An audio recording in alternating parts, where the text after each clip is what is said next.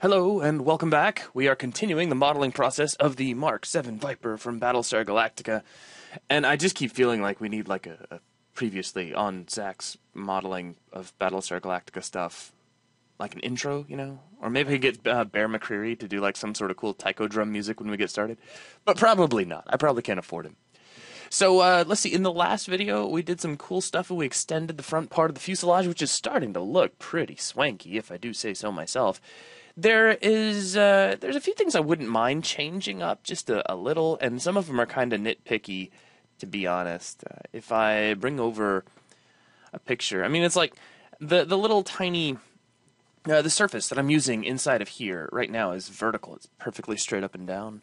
And I wouldn't mind adjusting that so it's slanted forward just a little, because it looks like it's doing that here. And then I want to take a look at adding on the actual tip of the nose cone, which has this cool shape, very interesting shape that kind of sweeps back and has a hole in it so we can put more vents, because in space, ventilation is critical, as we can see. We've got to have air intakes when we're in space.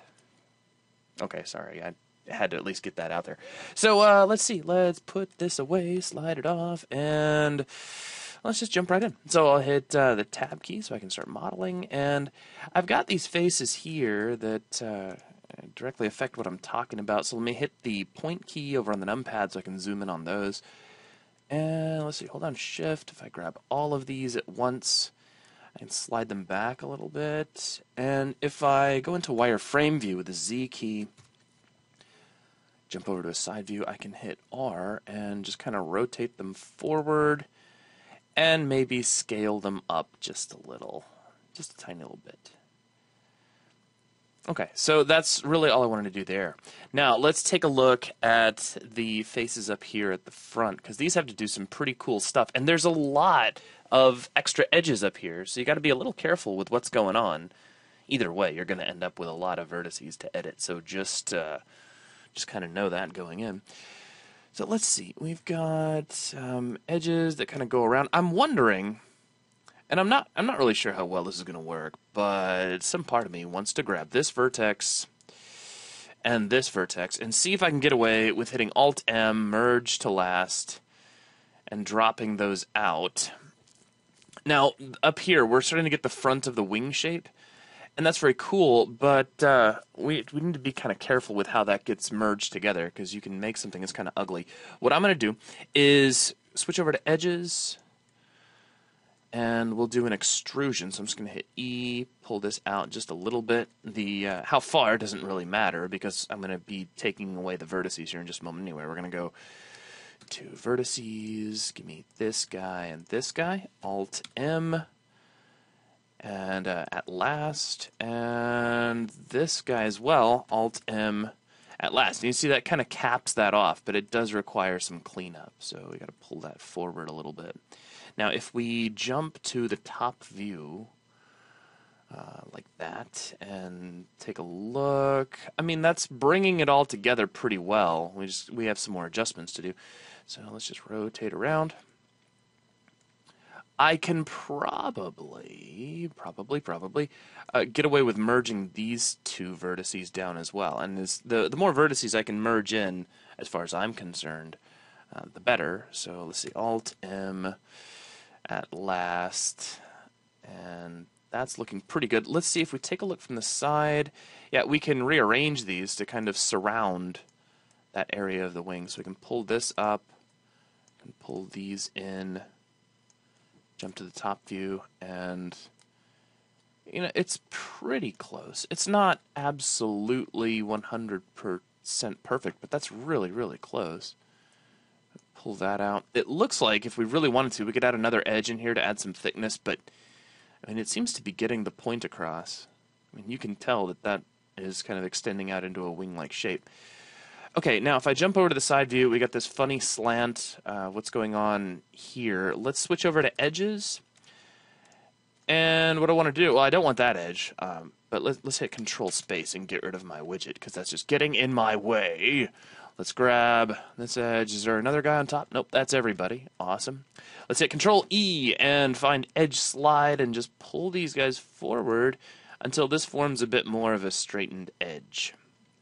And we can do something similar here, but we don't have anything to slide against, so we can just grab this, jump over to the side view so we can see what we should be doing, bring our widget back out, and just tug forward. And if anybody was paying really close attention right there to what flashed up on the screen for just a second, you might have noticed that I actually hit the W key because I'm still, after all this time, in autopilot mode for Maya. So every time I want to move something, I keep wanting to tap the W key, which is pretty hilarious as far as I'm concerned.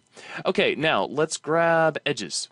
So let's see, make sure, deselect everything for a moment. I'm going to put my widget away again with Control Space and grab edges, edges, edges, and hit the E key and slide forward. And leave it kind of messy, just so it's easier for me to grab vertices and start doing some merging. So Alt-M, merge to last, fantastical. And let's hit Z. And now it's really just a matter of positioning these guys. So click and adjust. Now what I'm going to do, just for a moment, to make myself feel good about this modeling decision, is I'm going to leave these vertices back a little bit from the actual edge of the surface here, because I want to extrude out one more time to make sure I get this just right. So let's see, if I rotate around, that's still looking pretty good. I could probably get away with adding another run of detail under here, but if I don't have to, so much the better. You know, it's just one of those things. Switch over to edges. Hit Z. Let's see, can I just do an alt-click? Of course you can, Zach. Now, let's see, if I grab this picture, you get kind of a clear idea of what we're creating here.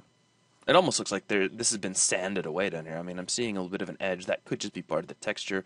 A little hard to say, but that's all right. Let's do an extrusion. So I'm going to jump over to the side view, hit the E key, pull this forward, and then I'm going to scale it down. So, whoomp. And let's see, let's pull it forward just a little more. Right click, didn't mean to do that. Let me bring my widget back out so we can drag that forward just a little bit. Now, if we take a look at this from the front view, which is not the back view, but the front view, yeah, not quite what I'm going for, but close. I mean, it's really, really, really close, which I like. We could probably, now this will probably break something. I'm going to try it anyway. I'm going to grab this vertex and kind of pull it down. Let's deselect. I'll grab this vertex, also pull it down. Grab this vertex and also pull it down. And we can start kind of lining these vertices up around. Well, see, I can't really put them around the hole. We have another set of faces that's going to flatten that out, and I realize that. So let's not do what I was just doing. And in fact, let's pull this away. Let's pull this away. I'm going to pull this away just a little more. And let's see. Let's pull this back. It's going to need to go back even further, I'm thinking. Which will require some adjustment in the side view, I am certain. But, c'est la vie.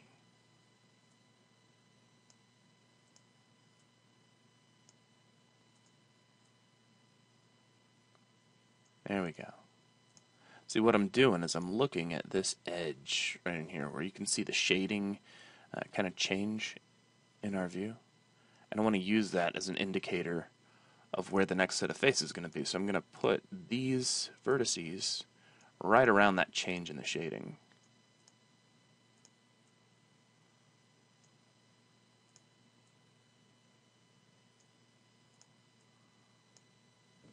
Something like that. Now let's see, how bad did that get over here in the side view?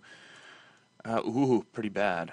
But not bad enough for me to panic just yet, because what we could probably do, and I'm just thinking temporarily, I may have to make some adjustments, is we could start pulling these back,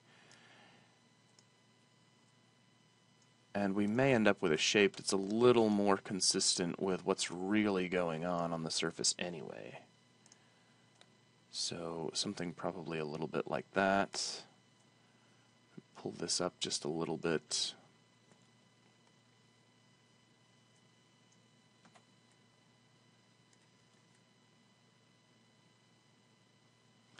Now, I'm just curious, if I hit tab and I smooth this whole thing out, I mean, overall, that still looks like it's getting the job done.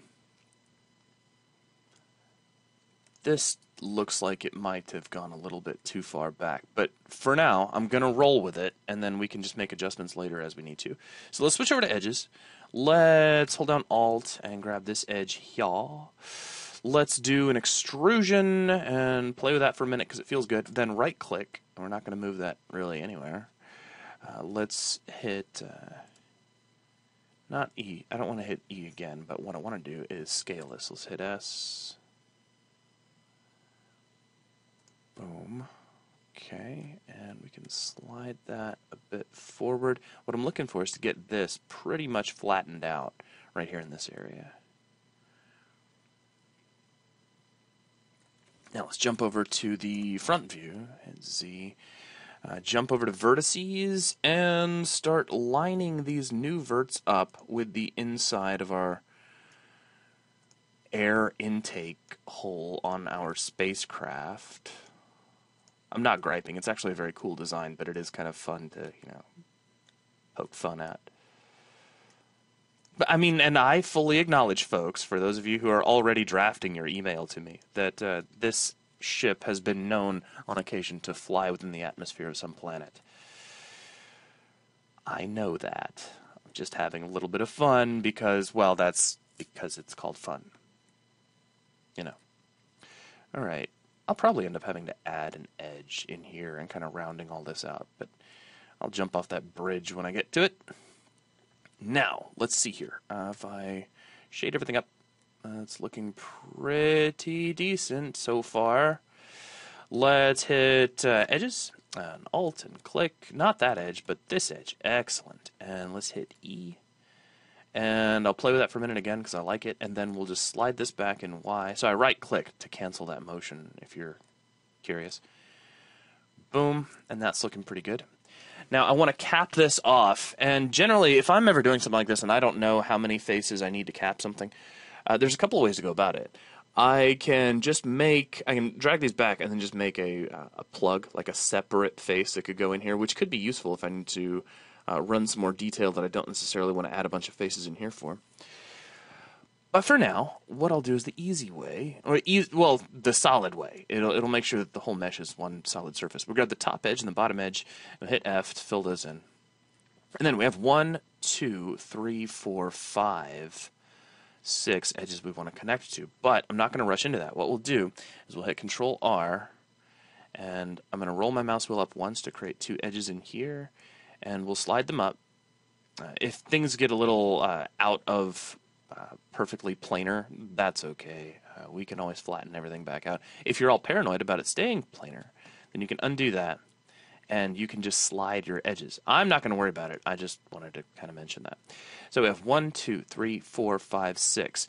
6 doesn't give us a center edge, so I'm going to hit Control R. I'm going to add an edge right into the middle of this, and right-click.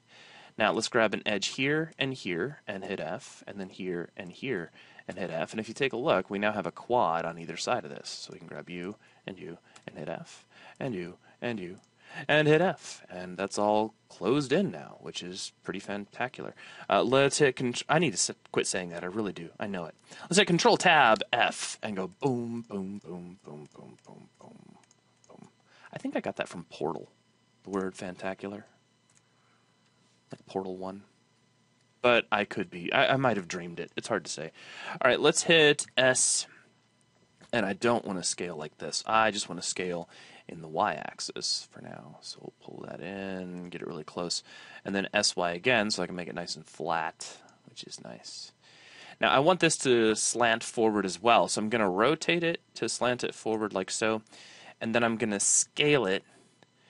And we could just scale it up in Z for now. Just kind of stretch it out, rotate around here to the front. And let's see, it's not looking too bad, but it does need to be a lot more forward. So I could pull it to about here. It looks like I may need to rotate it a bit more forward, because the whole thing's just looking a little deep. Truthfully, though, to be honest, I want to grab this edge, and I just don't like how far back it is. So I'm going to improvise a little bit. We'll pull that up. Let's switch over to vertices. I'll also pull this up. And that's a little better. Let's pull this up. I'm just kind of working on rounding that out such that it is pleasing to the eye. Now, if I check out the side view, we're obviously a little bit off here. But we can fix that. So Control Tab E for edges. Give me this edge. Let's just pull this up. And we can pull this up a little bit. Control Tab V for vertices. We'll pull this up. Pull this up. And let's see here. B, let's deselect all. B, grab, slide back. And B, select all. Blam, slide these back. Dun, dun, dun, dun, dun.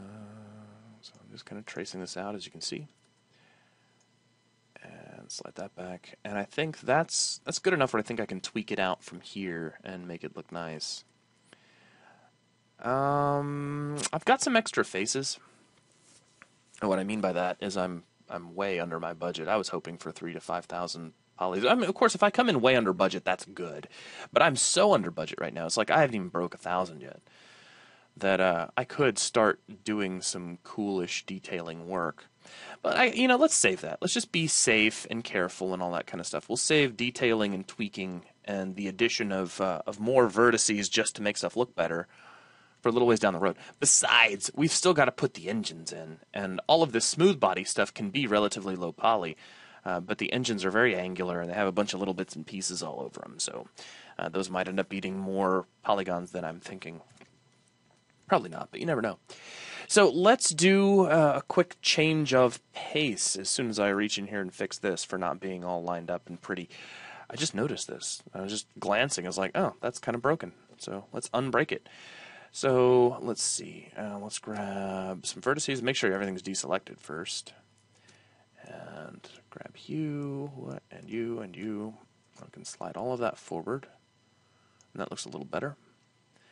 And then, let's see, let's deselect these. I just did that with B and middle mouse for those of you who are keeping up. And we could lift this up a little and slide it forward a little. Okay, yeah, it's nice. And Tab Z. Yeah, a lot nicer. Much nicer. Okay, now what I want to do is jump over and take a look at adding this little wing fin thing, which should go really easy, I'm thinking, or I'm hoping. Let's see, if I was going to do it, if I was the modeler, let's see, let's hit Tab so we can go into the object. I'm just going to right-click somewhere out here in space, and let's go to Add Mesh. Let's bring in a new cube. And of course, cube by itself is not going to give us what we want. So let's move this up into the air and let's slam this together to make a mashed cube in the middle. And let's see, that get cut out pretty well. Control Tab F. And it still has a little face in the center. So we'll grab that and hit X and delete faces. So now it's just a box, like so, which is nice. Now, let's jump over to, I was thinking, should I do this out of a plane? But nah, we're committed at this point. I mean, okay, not really committed, but you get the idea. So let's switch over to vertices, Control Tab V, and let's hit B and drag out a box, and we'll slide this over to here. Fantastic. And let's grab this one back here. We'll slide this back here. Deselect, B, grab you. So you obviously, I'm just kind of framing this out. Grab you, pull back to here. Now, it's important to me that we get the basic proportions down first. So while this traces out our shape relatively well, we need to remember to come over to the front view or the back view. It's not going to matter that much. And make sure that we get the thickness right as well. So pull this in. Also, I'm noticing, of course, some discrepancies, just, by a tiny little bit. That's so little that I'm not going to stress it, but I only mention it because I don't want you to stress it either. Just grab you, and let's pull these in. So this whole thing needs to be relatively vertical. Perfect. So far. All right, now we can go ahead, since we're not going to be doing any smoothing or anything, obviously. We can do a little bit of rounding to the shape, excuse me, by hitting Control Tab E for edges. Grab this edge and slide it back just a little. And same thing back here, and grab this edge and slide it forward just a little. And that creates a nice, lovely bit of rounding to the shape, which is very, very cool. Now, and that's the phone. Excuse me. Let me just go ahead and turn that off so that doesn't bother us anymore. Actually, that startled the daylight out of me. So now, let's go back over to the side view and hit Control Tab 3. Now, if you take a look here, obviously there's some rounding going on this shape. It's not perfectly straight because our edge meets here and our edge meets here. And I'm thinking it's a pretty safe bet that a polygonal edge is going to be a perfectly straight line. So the fact that we see this kind of bowing outward means that our little tail fin here is not 100% straight as an arrow. That's okay. It's one of those things where it's like if you're a super hardcore perfectionist and you lose sleep at night because there are tiny little discrepancies like that, well, then you may want to fix it. Me, I try not to sweat the small stuff, so I'm not going to worry too much about that. I don't think any player or anybody is really going to be like, oh, hey, that wasn't designed to be perfectly straight. That said, when I start adding the gun, if I find myself pulling it forward, well, anyway. I'm just saying, if you ended up not changing that, I wouldn't freak out. If I was your art director, I wouldn't, explode at you or anything. All right, faces. Let's delete out that bottom face. That's all I did there, because we don't need that bottom face. It's jammed into the top of the fuselage, so, it's just an extra face we don't need. So let's grab this edge, and I want to jump back over to the side view, and I want to kind of sink this down inside, at least temporarily. Now, I may end up undoing that. I mean, you can see there's a little bit of gappage there in the design. It's almost like this is made to look like it's sort of sitting on top. And if I end up with a whole bunch of excess detail come detailing time, what I mean is a bunch of room for detailing. Like if I'm way, way, way under budget, I can add a row of polygons here just to kind of clean that up. For now, let's hit Control R, click, and of course we'll put this right about here. Now let's rotate around, Control Tab F for faces. We'll grab this face, jump back over to the side view, and let me hit E to extrude, and that's just going to go out there a little crazy, which is okay. Pull this forward. Let's hit S and Y, scale in Y, and we'll pull that in nice and flat. I'll do it again just so I can get it really close. We'll pull this forward, and we'll hit S and scale the whole thing down. Pull down a little bit. And we can see that there is an interesting shape here. It's not just a perfectly straight line. There's like some curvature, almost like it's bullet-shaped, parabola-shaped or something. So let's hit Control R here. And I'm going to do this scale Y thing. So SY, and pull that in. SY, pull that in. And we'll slide that back. Now let's see here. If I switch over to a top view and hit the point key to kind of frame up on that. And yeah, so definitely some things need some changing. So let's see. Control Tab E for edges. We can pull this in. I don't necessarily want to slam it all the way into the center, but I can pull this back, and that'll help me get a little bit more pointiness. We can pull this in as well. And that's kind of what we want to do there. Now, reading that point out of the image is a little tricky, but if you look really close, you can just barely see it. And we're actually pretty close. The only thing is, we don't really have a lot of rounding here. So what I want to do is adjust some of my vertices to get that. So we can take this edge that we've got right now, scale that in Z, and pull that down. And that starts to make more of a rounded shape, which is very cool. Let's go back over to the side view, Control Tab V for vertices. We can grab this central vertex, and of course we can pull that up. We can pull this one, not this one, we can pull this one down, like so. I'll add probably at least one more edge loop in here to clean that up. We can grab this vertex and pull it down.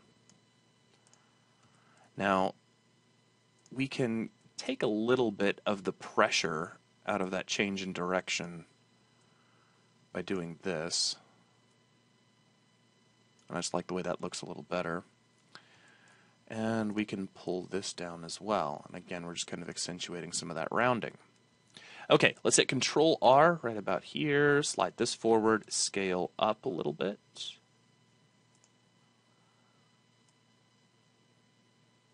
And something about like so.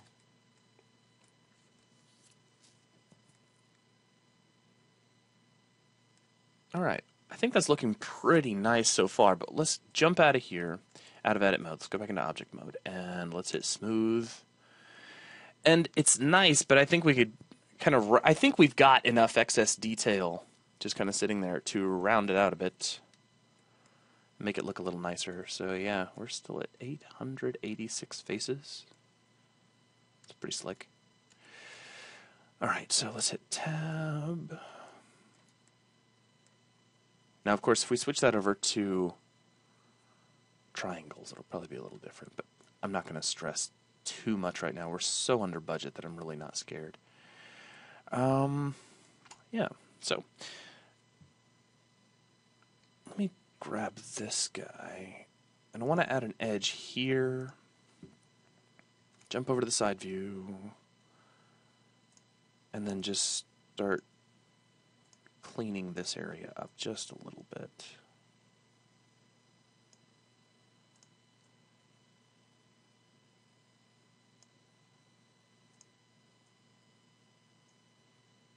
And that's it. That's really all I wanted to do right there.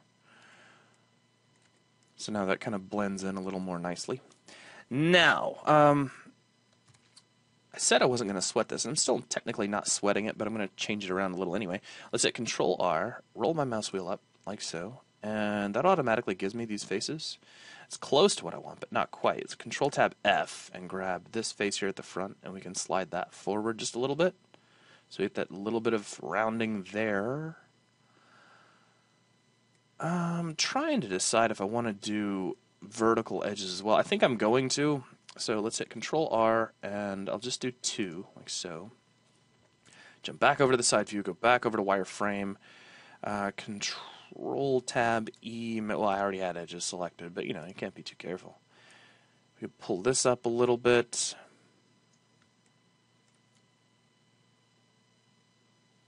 And just have a look here. I can grab these and pull them down and forward.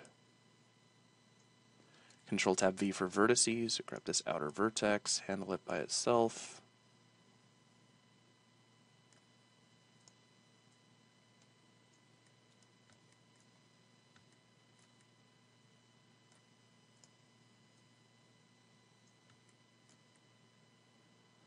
And then with that in place, that allows me to take some of these edges and pull them in just a little bit, just to get a little bit of change in curvature.